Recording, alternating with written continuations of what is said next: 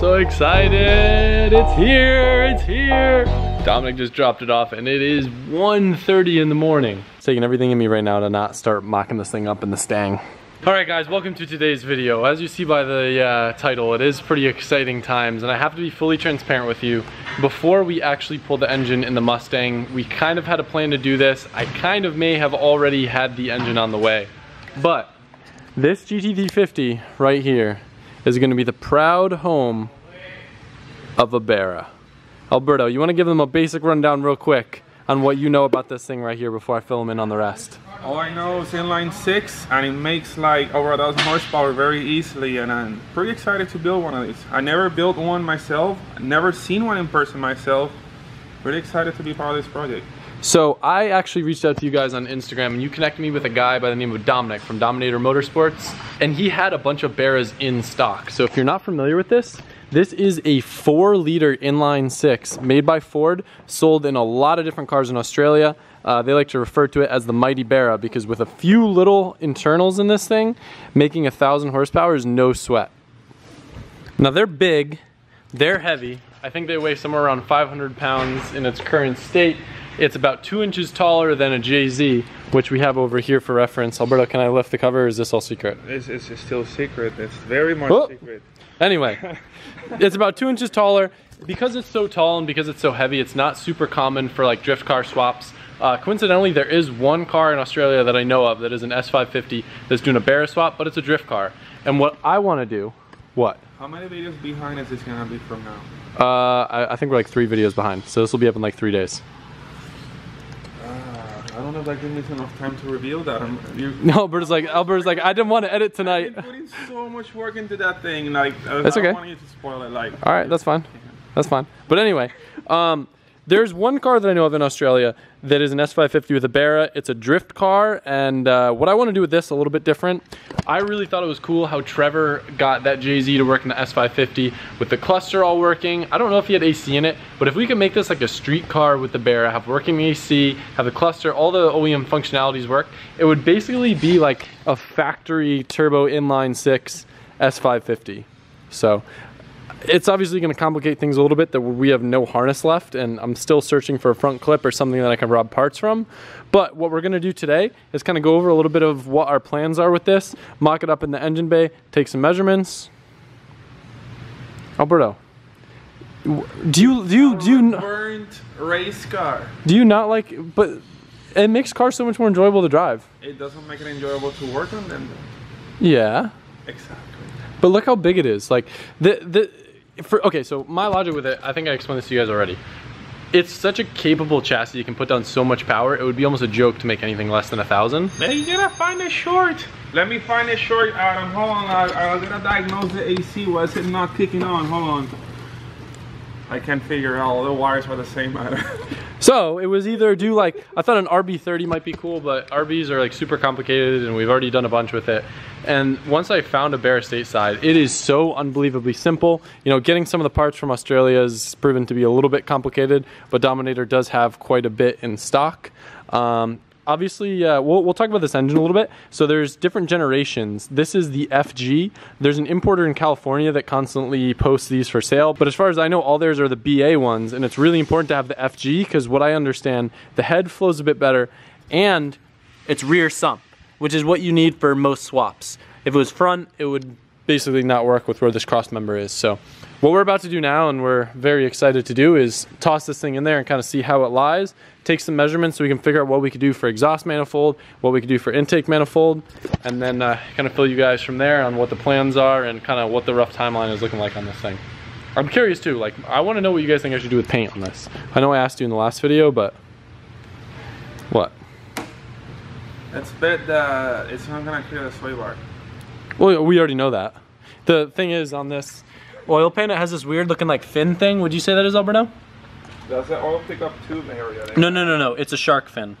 I know that oil pickup tube goes through there after seeing some illustrations, so it's like weird. It's called the shark fin. What about not a boat fin? Alberto, you can use this for marine and put it in the front of the boat, and it's already like good. You'll just put a propeller and you just Imagine if Alberto was Australian. Imagine if he had an Australian accent instead. Alberto, do your best Australian accent for me when we work on the Barra. Hey mate, imagine this had a propeller on it. You can actually like make the whole thing go. Somehow his voice got higher pitched when he was talking in Australian. That's funny. All right. I can't do the Josh thing. It's like the who? great. Who? Imagine this thing had a propeller in it. It will go as fast as a turbo. What a wanker. All right, let's throw this thing in there. Hey mate, when you guys did the thing. Yeah, I got it, bro.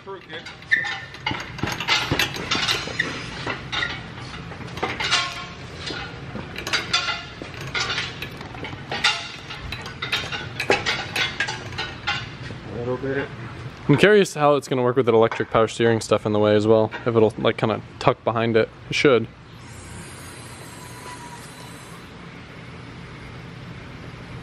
It'll go back more. It is crazy how far it's gonna sit back. Oh, isn't it? The sway bar already? Yeah. Yeah, we called that. It might actually tuck behind it though. We have like a few inches back here, Alberta. It needs to go lower though. That's it, but like after we lower it can go back a little bit. Yeah, I'm not too worried about the pain in this. I don't think it's gonna work with the sway bar. Oh, it's laying on it. It's like a boat thing, under a boat, and you know, it's like pointy. That's what I was saying. You just put a propeller on the back and it just goes like a boat. All right, take two, no sway bar. Will it fit? It better fit. I mean, if it doesn't, we can always just put this. Yeah, sure. Sounds good to me. It's actually gonna be tighter than I thought. The pan's actually hitting the cross member a little bit. So looking at the photos from the S550 in Australia, I kind of neglected to realize that one's actually right-hand drive, so the steering shaft is on the other side. And it looked like it had a normal power steering rack, where this is the whole electric power steering that gets way more in the way with that fin thing. But I'm curious, we can rest the hood on it now, will it fit? Because it does have that little hump. Ready? It almost feels like those went down instead of up. It would be sweet if we could find a Mustang the same color.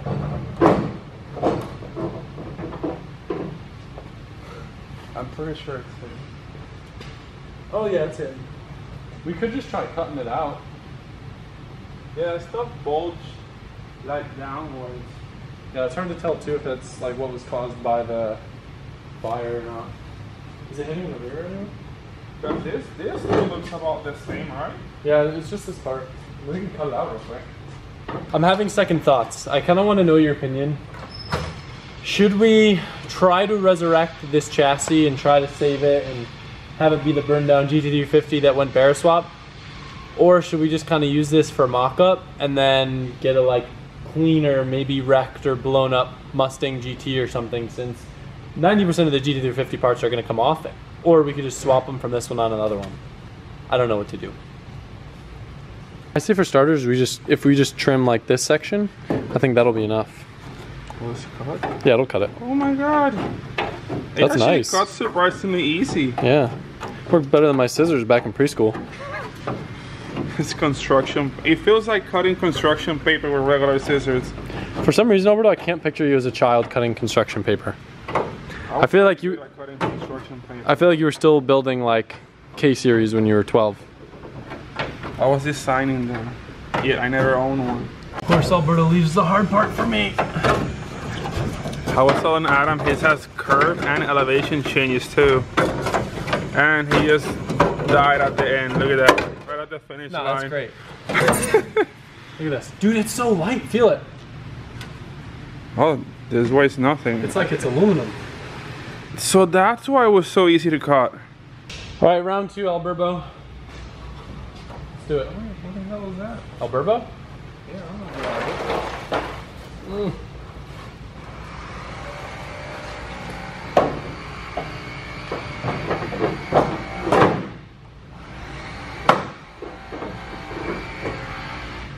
On the Whoa. left side. It's close though. Tell me, should I cut the part? Round three.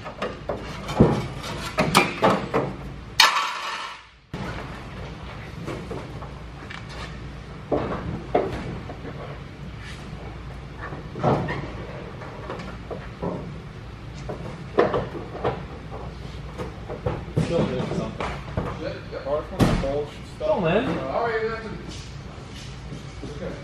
What's that? We just hit the car. Did you scratch something with the car? Yeah, it's total. What's... I don't know, probably like the side stuff. I still think it's the center support. Alright, now with the intake manifold off and the engine sitting a little bit lower, we could try for a third time to see if the hood will fit. What do you think, Alberto? I think it's a winner. We shall see.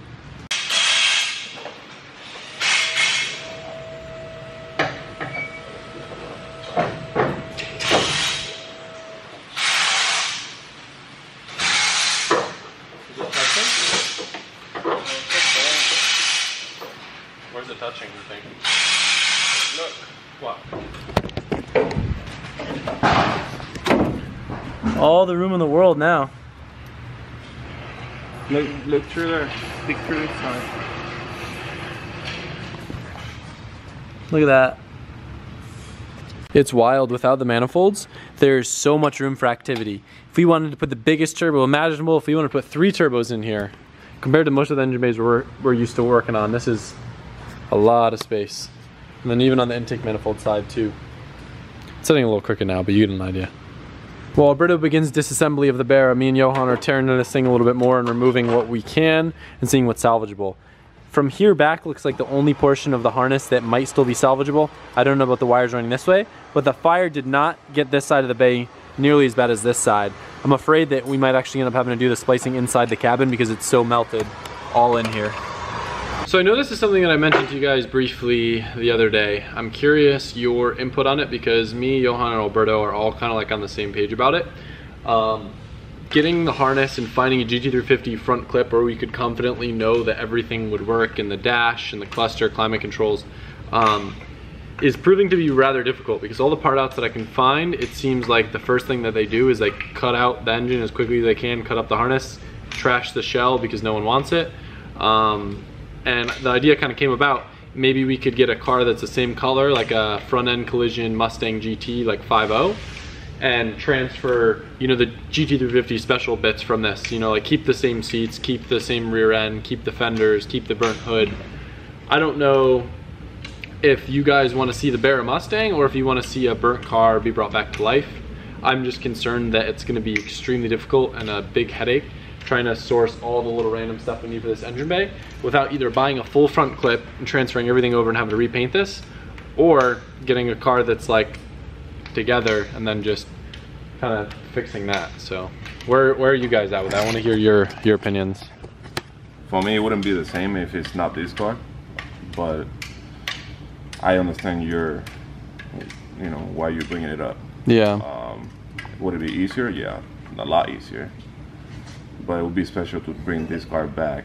We all could say, we all driven this car, so we all know how special this car is. Because it's just, you know, there's nothing crazy about it, but it's a good car. It's a great car, so.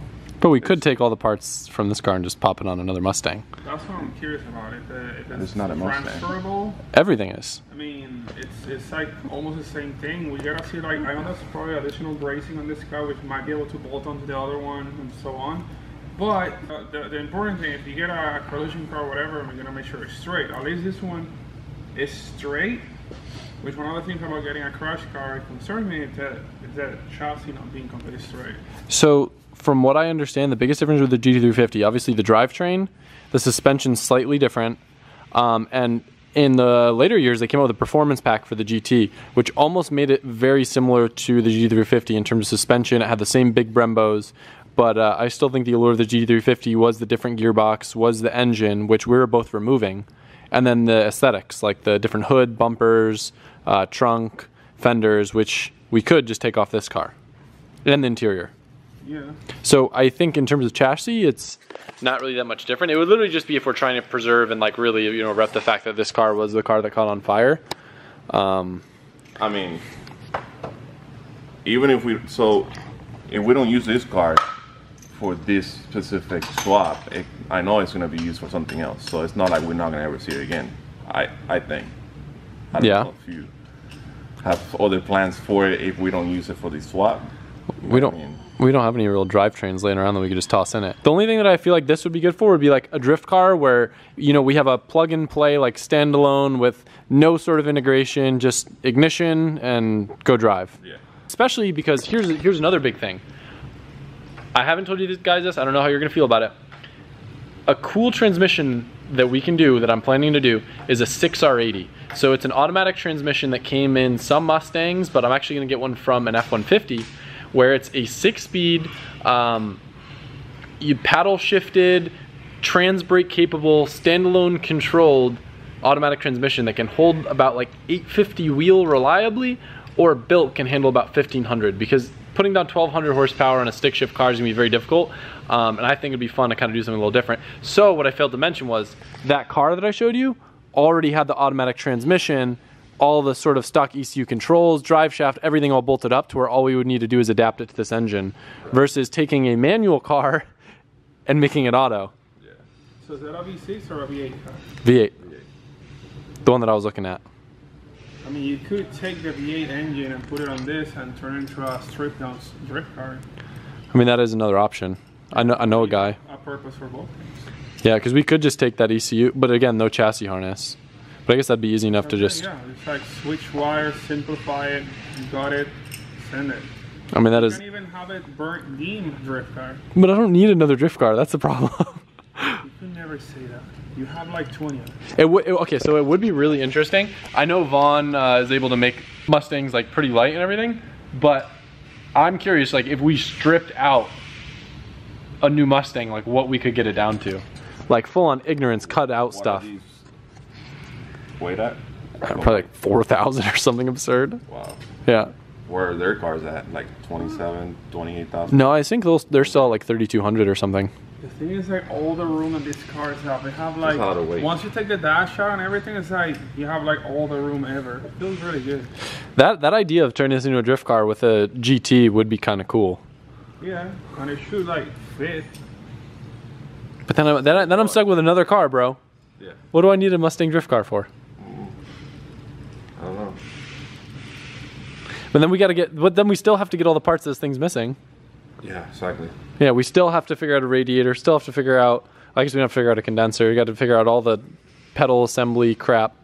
You could, Well, if you have this one like burnt up, you can just do a brake boost to delete the whole thing. We still need to worry about all controlling the power steering unless we go to a manual rack. Just do a manual rack. That's an idea for sure. Thinking. I would not want to give away a burnt car. Oh, that poor person. All right, we about to see what's underneath the oil I pan? want to see what's here. I'm so curious about seeing what's underneath that. That is kind of weird. The boat shaped thing. Oh my god, this is heavy. That is a weird design, huh? So it does have, it's just like a spacing for that. Weird. There's a big subframe for all that. Dang. That is wild. Yeah. You don't want to damage that. No. Johan, what do you think? I know you used to work at a JDM importing place. Oh, this looks good. It's not JDM, but it's JDM quality. Well, the JDM stuff has a different smell. Yeah. Oh my this has God, like an yes. American smell. It's weird. It kind of smells like It's not Vegemite. American. Kind of smells like Vegemite. Like what? Vegemite? Doesn't it? Is it the feel or the fact that it's NA? I don't know. Mine too just smells similar to this as well. Yeah, the turbo motors have a different smell. That's what happens when you're cool and you have women around you. Yeah, that's, this it does smells NA. Before we start pulling apart the Barra, because we do have the tools that we need to pull the pulleys off now, I'm gonna do a little test spot in the bay with some aircraft paint remover and see how easy this paint comes up so I know what I'm getting into if I do want to go ahead and try to prep this all for paint.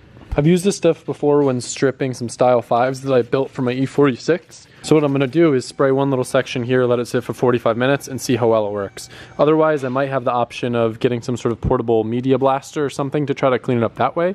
But this is not gonna be fun to try to dial in with a sander.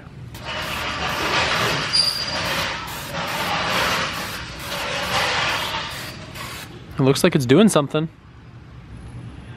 Only about 20 minutes in and I can see it starting to lift the paint. It's working a lot better than I thought it would. That's impressive. Now this is sick. Just take the paint right off, right down to bare metal. That's awesome. Looks like I might need to do a little bit thicker coats in some places, but this is gonna make life so easy. Randy stopped by to ridicule my paint stripping work. So you know how to fix burn cars? Yeah, we do this all the time. So what do you do? Pretty much we'll just go ahead and water sand it, beat it with first we'll beat it with a pressure washer, and we'll just kind of scuff through it and put 2K primer on it so it'll seal it. Sand a 2K primer, lay some base and clear. Look brand new. So I'm making your life a lot harder by doing this? Yeah. All right, so I'm gonna stop. I'm just gonna drop the car off at your bay. Cool. And we'll pick it up, and I'm thinking like a pink engine bay. Sweet. You got any leftover paint? I sure do. No. None of that. I'm pulling off the fenders right now to try to, I mean, how much do you want pulled off if I'm gonna drop this thing off to you? Just the fenders and that's it.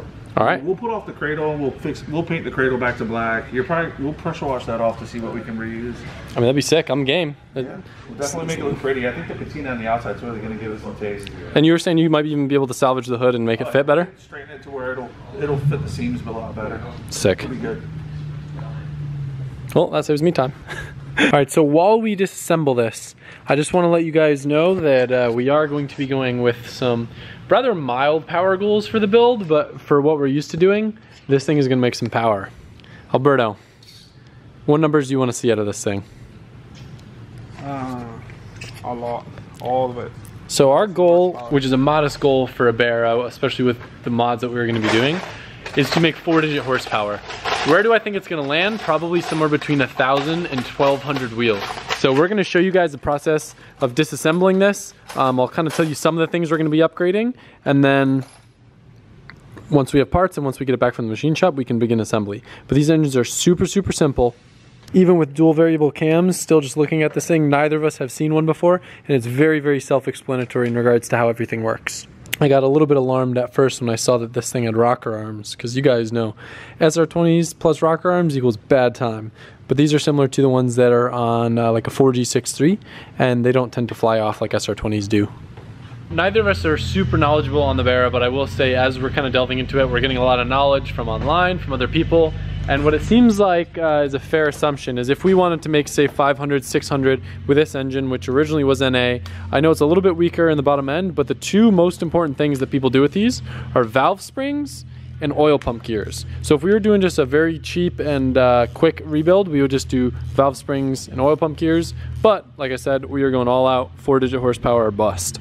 Because this is a chassis that can handle big power, this is probably one of the few times when I'm like, all right, we can shoot for the moon and the car will be able to put the power down. One comfortable thing right off the bat that we've noticed, there are marks for the proper timing of the engine. So disassembling this, we don't have to really worry too much, because on the OEM chain, there are little yellow marks that we'll just be able to line right up. Now we are gonna be using a new OEM chain, but just an interesting thing we are noticing as we go through this. I think it's really cool. The design of the actual cam caps are almost like a main girdle. It's kind of cool how they're all braced together. I don't know that that's actually something that an engine would need for any sort of strength, but it just kind of looks cool. Another really cool thing, you guys know that we've had issues with woodruff keys before on different engines. Look at how massive this is. It's not like a tiny little one that can just break or slide off. That thing is huge. Slide off? Me and Alberto have both had our fun with broken woodruff keys. Ain't that right, Alberto? Sore subject? Loose crank bolts, ridiculously tight tolerance crank bolts that need to go to like 400 pounds or 500 pounds, something. Like, I don't even have a tool that goes that. Are you talking about my RB or your BMW engine? Oh. Really, the BMW is the same way? Am I gonna break the woodruff in the rotary too? No. Well, you're probably gonna have to run the water pump for that, but it has like a double gasket. So I gotta show you. Why is it that every water pump looks phallic, Alberto? You ever notice that? But see, if I spin this, you see this like part, it has to like crush. But there's a gasket between this part and this, and then another gasket between this and the engine. So like, how do you replace that one gasket? You almost have to replace the whole pump to get it to seal properly, right? I wouldn't know, Alberto. This is my first Barra. It is mine too, but yeah, I believe that wouldn't work unless you put a new one for some reason. It's always so nice when it just pops out. So I assume in this Alberto is what we would take apart when we go to replace those gears with billet ones. But I also got an aftermarket backing plate because I guess these are prone to failure as well. Kind of interesting. It is interesting. We should open it up. I'm game. Also, since this is another Australian engine, I guess the RB isn't, but I'm still going to go ahead and compare it to an RB. Check out the engagement that the oil pump gets on the crankshaft. If you guys remember, on some RBs, that point of engagement is really small, and it's a very common mod to add an extended snout so it has better engagement. This one has a big chunk in there. Very cool Alberto trick. You have to take out Phillips bolts. Is that just to make sure that doesn't strip them? It's an impact Phillips screw, bolt, driver thing, whatever it's called, but yeah, it's used for this kind of bolts. You like hit it and it's like. Oh, I didn't realize that. I thought you were just tapping it to like get it in deeper and then you're screwing with your hand. When you're hitting it, it's making it turn? This is a spring-loaded turn thing, yeah. No way. Yeah, no, that's what it's for. That's sick. I hide sick. it from because the moment you touch it, you're gonna break this tip. I had it for years. Now, why do you think, Alberto, that everyone breaks these oil pump gears? What would your guess be without knowing the actual reason? Not sure. Well, for once, it's like it doesn't sit centered like some other pumps that I've seen. So, like for example, the JC has like a front part that like centers onto the housing. This one's like free spinning, so it doesn't have that support. So you need like added strength material to maintain rigidity, especially revving it that high. Alberto, what just happened off camera? A wasp. What you got there in your hand? Dude, I don't know why you just scared the crap out of me. We're like two children. I'm running around with the leaf blower, he's running around with the torch. Dude, us like 5 times. Yeah, it did land on our arms. And now we have weapons, now it's gone. I'm gonna have this one. I know it's coming. Maybe it's an Australian wasp that came in the barra.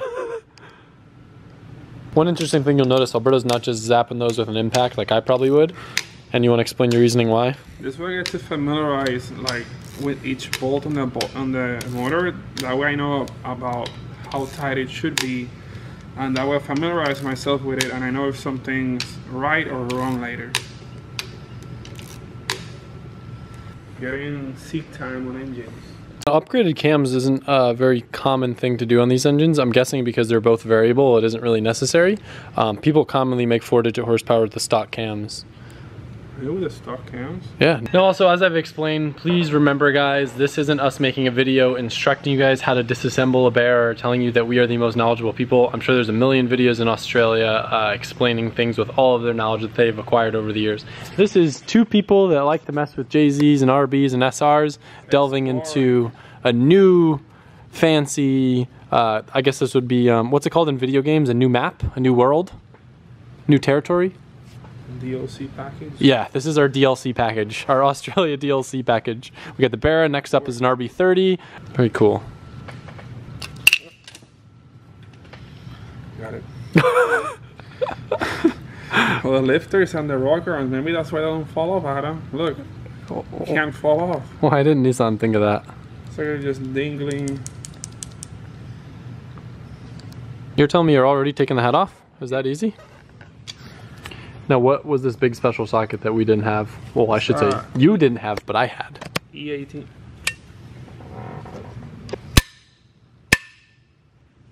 That's not that tight. I thought it was gonna be like super tight. No, that is one thing that's going to be getting replaced along with the head gasket. Whenever you're ready, Poppy. Is it this thing will pry off or is it glued on? Oh. Oh, MRS, yes. I thought it was like that paper thing. Nope, it's factory MLS. So one thing that you guys will notice, this is a 4-liter engine, but if you look at the block, it doesn't have the craziest stroke. It's all in the piston bore. So compared to most of our engines that are like 86 mil pistons, this is actually a 92 mil piston. So I mean, you still gotta see that the half of the crankshaft is sticking out the bottom of the block. I know. It doesn't have anything now. It's just like the shortest block ever. That's probably why the pan's so deep. Yeah, and that's why it has to have the oil pickup tube under the crankshaft stuff, like outside of the oil pan, like a special provision just for that. Oh, that makes sense. All right, break it to me, doctor. How are we looking? That's gross. Yeah, and it looks like very like Ford naturally aspirated old engine specs. Is this what your Explorer engine looked like when you took it apart? Oh my god. Look, it has a JCGE gasket, 1-layer steel too. So the good news is, looks like the cylinder walls look good. I don't see any sort of detonation or any sort of damage. It's actually a good thing that this thing's NA because it's less likely to have any sort of damage like that. Do you went to Ace Hardware to get the crank bolt again? He's making a joke because it looks like an ace bolt. It does look like an Ace bolt. What is this? What is this for a crank bolt? We have to get an ARP replacement for this. Is that what I think it is? Just scan it and see what price is it. Price check up on the Barra. Do you think my phone would scan it? Try it. That's kind of crazy. There's a barcode on the piston. What? Is it scanning for you, Alberto? No way. What did it pull up? A Gunman B2 Spirit. A plane? What if it uses the same pistons, Alberto? Wow. You know that piston costs $44.75 billion. Why do they have the barcode for that? I have no idea. Well, that's what the app showed. Look. Samin. Okay, I thought it was a water jacket, but it's clearly a head drain, like I was trying to explain to you, Alberto. Oh, yeah. Gosh. It's like, why is there oil in my water jacket? It's like, that's a head drain. Whatever, I'm trying to learn out here. Seems like it rotates pretty smooth, huh? Dude, it does. Look at this. What was that for?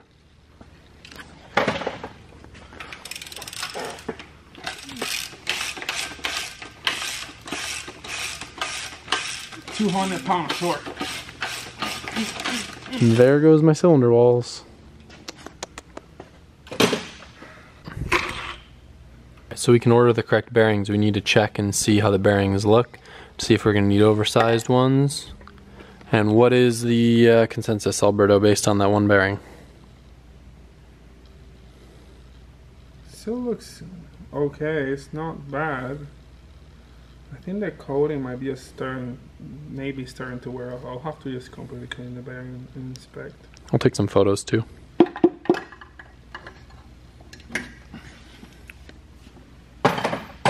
Here's your kit, sir.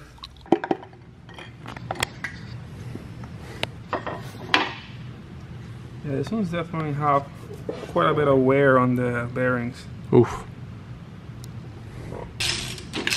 Come on, start.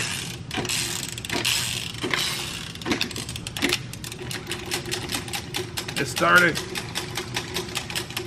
And a big cam. Let's take this heavy old crankshaft off.